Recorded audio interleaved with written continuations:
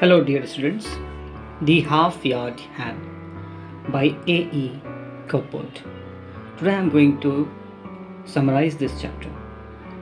This chapter is actually introduced in colleges in the first year, and many of the students are facing problem in this chapter. So they requested to summarize this, and as a result I read this short story and I am here with the summary. Full form of A.E. Copeland is Alfred Edgar Copeland. He was born in Folkestone, England, and when he was only 9 years old, he tried various occupations, and after that finally he found himself suitable for short story writing. I'm going to start with the chapter. The story, The Halfyard Ham. The main character of this chapter is Mr. Halfyard.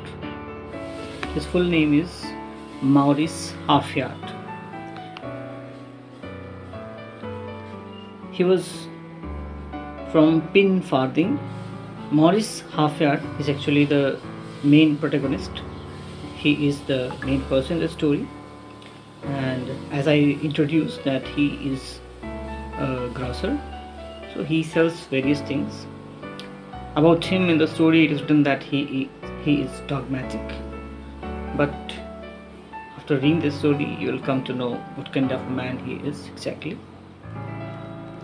So in this story what happened, he had a ham. In short I am telling you, he had a ham in his shop which he has to sell.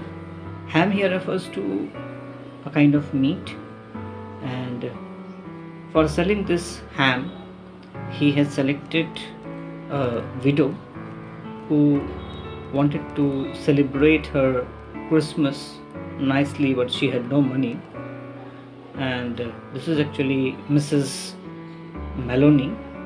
She is a working widow, and she wanted to purchase something from Mr. Halfyard.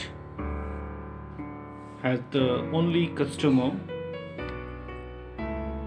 Mrs. Maloney, and she was madly ambitious to have a chicken. Not for many years she had tasted, and there were 3 small children, not one of whom had ever tasted it at all. It was time, surely, the poor dears.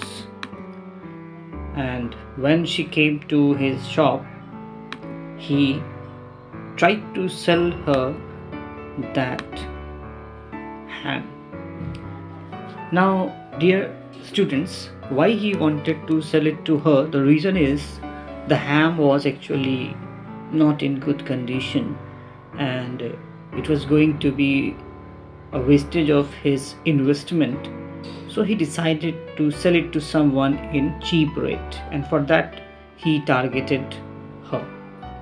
And in the story you'll come to know how he convinced her to purchase it, and she was ready to purchase because of his offers. Finally she went with the ham, but after that